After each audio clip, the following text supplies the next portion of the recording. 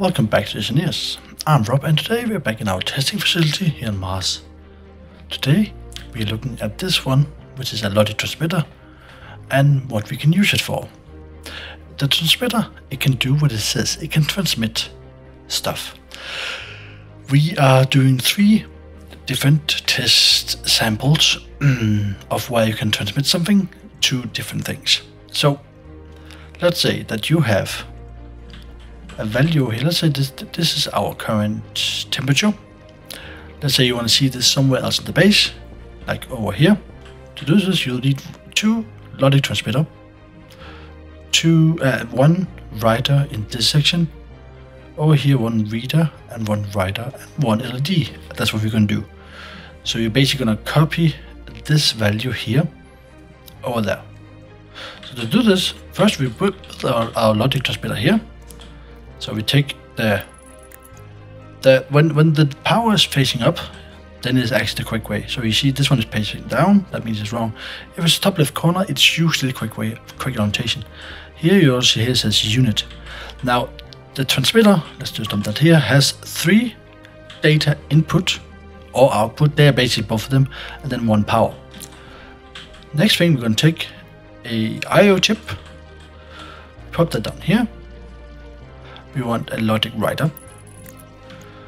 Take our cable cutter, take some cable, pop that in there, turn that this way, like so.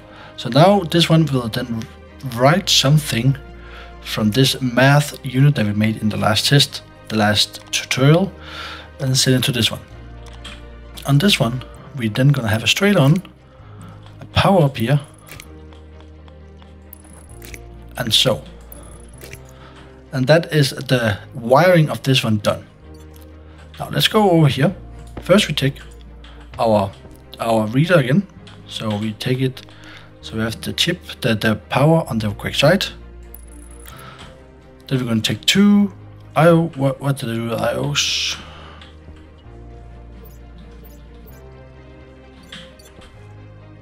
Then we're going to take 2 I/Os, put 1 here, which is the reader, 1 here, which is the writer. Lovely. We can take 1 console, we can put the console wherever we want to, we just put up here. And then we just wire everything up. So now you can see I've done the wiring of it. As you can see, I've saved a bit of cable because here we have an output, here we have input. That means that this one will send out, it's only here sending out and only here it's reading, so we don't need anything else here. So we can turn these 2 on, and this one will just read because you can only read from here. If we keep clicking it, as you can hear, nothing else happens, which is good. We want to turn that one on, and here we want to put out for the small display, we want to do the setting. Good. Now the variable here, we want to put onto this one, but right now we can't, because why not? We don't know. So first thing, let's go, before we continue on this, let's go here, put this one onto passive. By passive, you can choose any device. If you have if you have set to active, you can choose a device. If you set to passive, turn it on, and it goes into no error. If you turn this one on, and you don't pick one here, it will flash error. So first, let's name this one something that we can remember. So let's say transmitter test, because you know, why not? Now this one is sending out, as you can see, the setting is 0, but it's sending out as 0. We want this one to write to the transmitter. So here, let's say the screwdriver here, we're going to put the transmitter test. We're going to do setting, the input, which is the one we're going to feed this one with, will be this value here, which is 21.02 something. So here we're going to take the test math, which is this one, turn it on, and now you can see the active setting here, the current setting here is 21.03. Lovely. So we're actually sending out this to whatever. If you go over here, set him, and here we want to find transmitter test, which is that one. Turn him on. And now he is not in error, but he's not. You can't see anything. You cannot see any physical data. Now here we can now choose the logic transmitter, which is this one, and turn him on. Oh, we want to read a specific variable, of course, which is the setting, and turn him on. You see now it says 21.02 here, and up here it says 21.02. That's fantastic. If you then go over here and let's say adjust this one, that one will also change. There's a slight delay, but it will change. Because you see that one changed more or less immediately. That I'm not sure how much delay there is, but there's a little bit. Yeah. So what's good about this is if you have let's say you have a battery station, a battery room, and you want to see the current battery life in your entire base in several rooms, you can have one which is set to passive, one transmitter set to passive, and then several spread around the base to read from that one. This one can send to multiple one, and we can have multiple stations of this spread around the entire base. It uses. Let's turn this off. Let's turn that off. That off. That off. And that off. And also this one. So right now we're using 90 watt. Turn that off and we're using 40. This one, no matter what, will be using 50 watt. Just to keep that in mind. Right, next scenario that I want to show is what if we want to read from a weather station like out there. Now, to do that, we will remove this one and put out there, so I can show how that would work. When you look at a weather station, it has this green light. It has this little fan here, and these actually indicate the current state of the weather. You can also, of course, read on it. So we have a mode. The mode 0 means no storm. Mode 1 means storm is incoming, and mode 2 means storm is ongoing. The next weather event is a timer that will start counting down when the weather is about to change.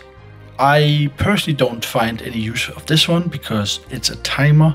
It counts down, I think it's in seconds or whatever. It's useless. However, the mode, as long as it's not 0, you can do something like a light, siren, flashing light, something. Closing doors, whatever. So what we're going to do is we're going to take two IO cards like before. So we're going to take a reader, we're going to take a writer, and we're going to take another transmitter. Please bear in mind this time I'm placing it not in the correct orientation of these because I want to pretend to save cables. I'm not trying to save cables, but I would like to. So we have a power there, we have data there, we have data there. Good. So let's take the cable cutter. Let's do a curve there, straight there, curve here, another curve, another curve, another curve. Here we can do it straight, like this. Like I said, I'm pretending to save cable, but I'm not saving cable. So this time we will change this one to, let's say, transmitter of weather. Because this could be an actual thing you want to look at. So we want this one to be set to passive as well. So let's take the screwdriver.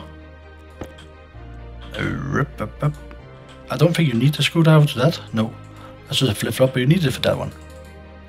So set it passive. Now he's ready to receive something. So on your logic read, we want to read from the weather station. I have a lot of stuff out here, so it'll take time. So that's the weather station. Now we want the setting, which is the what does it say? Mode. Yeah, we want to read the mode. You see now? So now we're actually reading. Oh, that's good. So now the mode is 1 because a storm is coming. So it'll be coming at some point. Let's see if the timer is also running now. Yeah. So you see that timer is until the next storm. But I personally find that completely useless. So in here we put the logic reader. Output we put the transmitter. We want to set the setting, turn on, and it's just setting at 1. Now, next thing we're going to do is we're going to go back into the base, and we're going to see how we can make this do something on our screen. So in here, I've changed a little bit. This one is now looking at the weather station. You see here is mirroring weather station. The reader is reading this value, and it says it's 1. This one is currently reading this one, but I've removed the display, put up a light. Now what I want to do is I want to put up a compare. So the compare will compare the read. So let's put in a read. It will compare the memory, which is 0.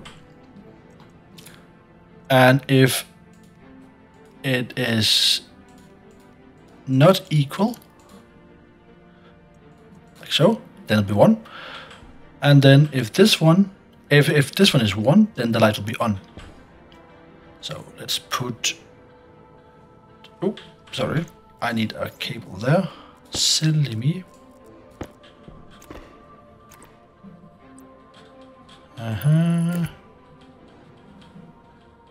Like so. There we are. And then here we're going to take the compare. The output will be the LED. And we put the on. Now, what if you want to change the color depending on the weather? Well, you can do that as well. So here, we're going to put what's called a math. We're going to put up another memory chip right here. Set this, whoops, that was a bit too much. We're going to set the memory to 2. We're going to cable this up.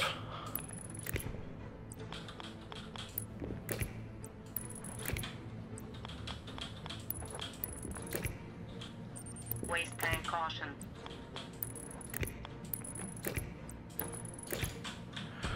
So what this is doing, what we'll do now, is we will calculate the color depending on this. So in here we take in the the reader. So in here we take the reader. We take let's see,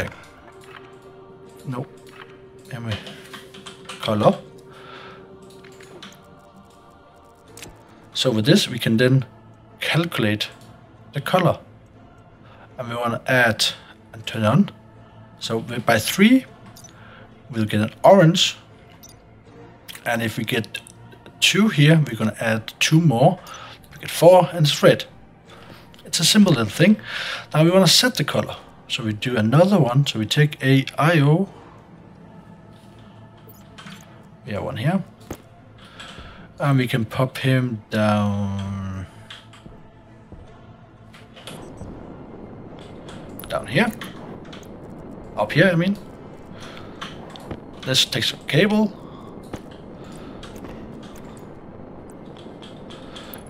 Let's pop it down there.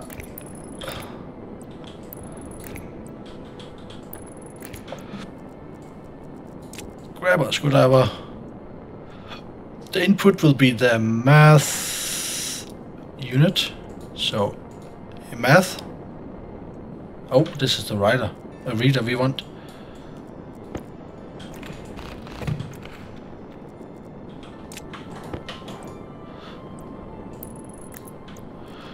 So now that we have the writer, we want the math, and out we want the LED, and we want the color. Turn it on, and this will automatically change the color. Lovely. So let's see when the storm comes and see what happens. And there we have it. You see now, here we have a 2. We have a storm up there, it's also right up there. This is 2, the storm is on. And it goes into it automatically. Lovely. And here you can see what happens if the weather stops. So now the storm is over. It goes into 0 here. Everything turns off. Well, it turns off and it goes into green. That doesn't really matter. But green is good because green is safe. But the light itself is off. So a quick and easy way. No IC chip is used here, as you can see. Now the next thing we'll do is outside is dark. But I've installed some lights. You see some lights over there. See some lights there. However, these are on 2 different circuits. You have one circuit here, you see the transformer here. And you have one here with the transformer there. Now I want all of these lights to turn on from inside here. And now, how would you do that? Well, you would think you need to have a reader and a writer and then a transmitter. However, that's a simpler way to do it. And yes, I have done this already, but my recording fucked up. So we'll do it again. First, of course, the good and trusty transmitter. Then we need a I/O chip, just one. Now the I/O chip has a nice feature. So if you keep scrolling, you have the writer, you have the batch writer, you have the logic mirror, you have the slot reader, you have the batch reader, you have the regent reader, you have the batch slot reader, then you have the logic writer switch. We built that one. Now this one has an input for power, an output here for data, an input for data. We're not going to use that one because nah. This one we're gonna turn to passive. We're gonna call him transmitter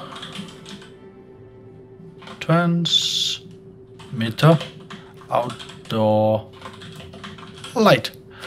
You could use this one also with a solar sensor or whatever, something, you know, automatically. Here we're not going to do that. We want it to be fully old school fashioned. So turn him on. He's now sending out 0. You would like to put him away because that sound is quite annoying to listen to it if you in the long run. Now we want to send out to the outdoor light. We want to send out the setting. And by clicking here, oops, let's turn on. So now it's 0, now it's 1. Easy peasy. Lovely. Let's go outside and put them up as well. Now where you want to build it out here doesn't really matter. As long as it's on the right circuit, you can do where we want to. So we are going to build it. Let's do it here, why not? So here we will pop him in place. Then we have a logic reader.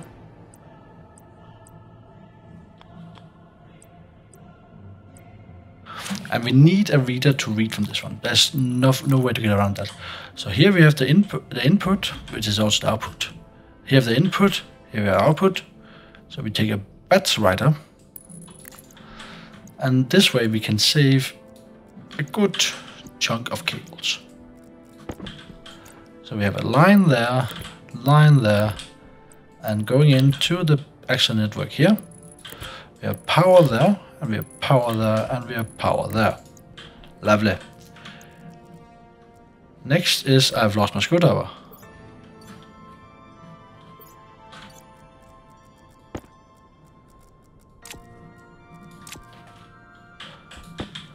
Next thing is we now set up this one. So this is a batch writer. So it'll write to a batch of things. So here we'll take all the wall long light. So all the wall light long.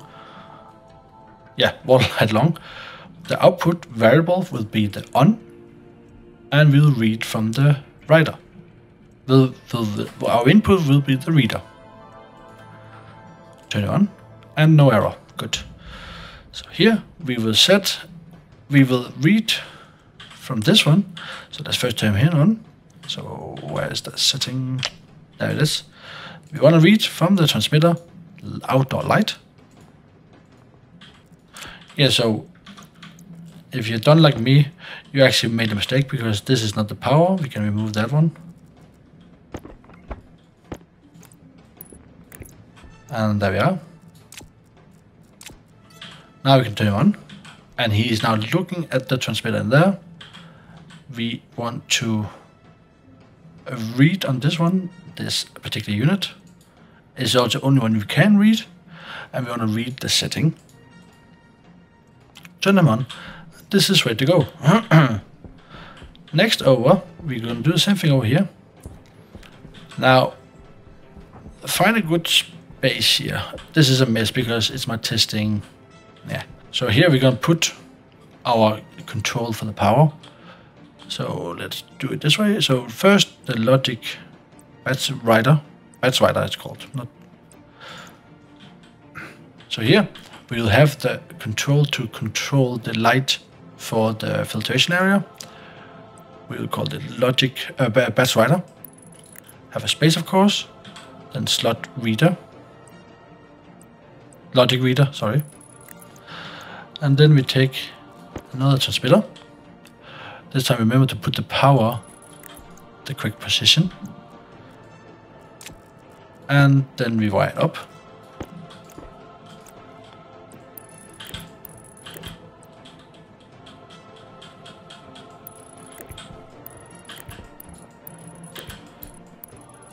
This is the cheapest way to wire them up by far. And I personally prefer it this way. So output will be, what they called, the same one? Yeah, wall light long. Wall light long, and we want to do on. And our logic reader will be our input. Turn them on. We want to put this one to read from the outdoor transmitter. Turn him on. This one cannot be on unless this one has a one, otherwise you won't know what to look for. So logic transmitter and setting. Turn him on. Lovely. Nothing is in error. Now we just need to have some night light to see what happens. So now you can see the night has settled again on Mars. You cannot see anything outside. It's pitch black, except we can see a little bit here. But if we click that one, we have light. So with this light, you can now control outdoor light wherever or indoor light, wherever it is. You can send this far away. There's no actual maximum distance for this device. It can transmit as far as you possibly want it to without any problem. So you can actually have a base hundreds of meters that way and 100 meters that way, and they can communicate by using this, which is amazing. You can also use it to transmit, let's say, a cooking order for a furnace, if you want to, or something like that. You can do a lot of things with it. But anyway, that is all I have for today. Next time we'll be looking to ways to control light, perhaps even with the transmitter as well, at least with the light sensor like these bad boys. And these bad boys can do several things. We have the daylight sensor for the sun, we have the motion for a person, and we have a gas, which we don't care about. So that'll be next time. So until then, have a fantastic rest of your day, and see you next time. Bye for now.